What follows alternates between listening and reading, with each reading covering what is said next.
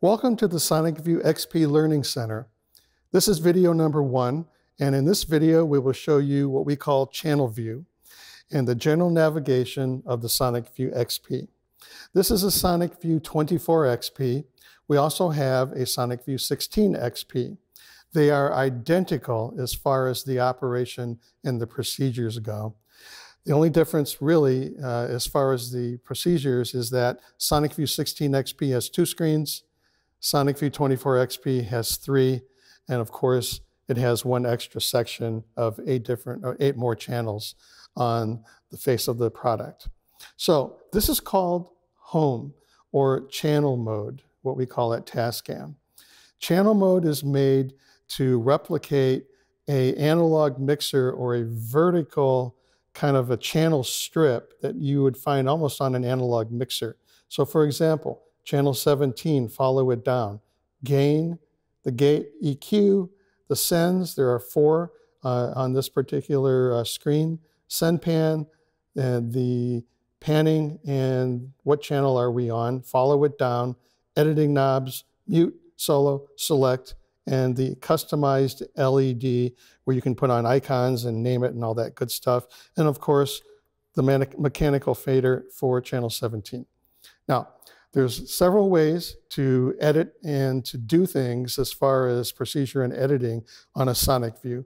For example, you can use your finger. I just touched the top, the gain knobs. Notice that there is a white box around all of those. And if I touch the pan here, you'll notice the white box shifted here, which means that this is editing for the panning as far as the knobs go.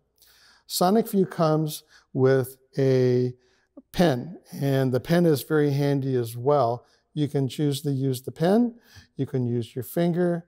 I'll go back to the pans. Notice that the box again is around here. It's green on the knobs. Turn the knob, pan right, pan left, and if you take any knob in edit mode and push it in, it goes to coarse mode. So in fine mode, 1 click is 1 movement on the screen. Push it in, coarse, very fast. So you can get close to where you want and then go to fine. It's a great way to do that. It's the same thing. Let's use the pen here with the gains. Red, I'll choose channel 16 here, turn the knob.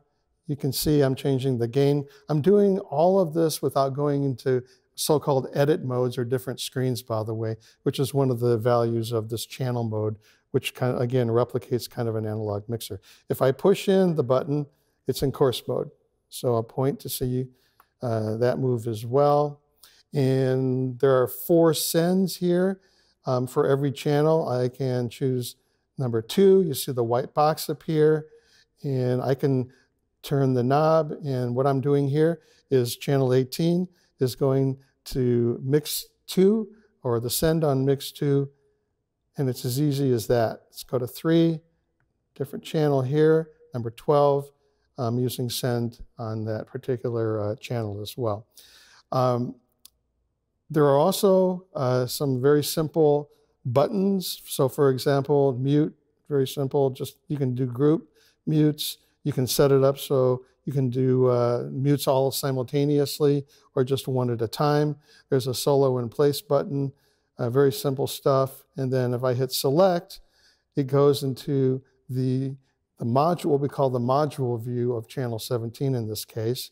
You hit select again, and it goes to back to the channel mode or the home screen. And by the way, if you hit select, you can always hit home here. It'll take all screens simultaneous and take them to channel mode.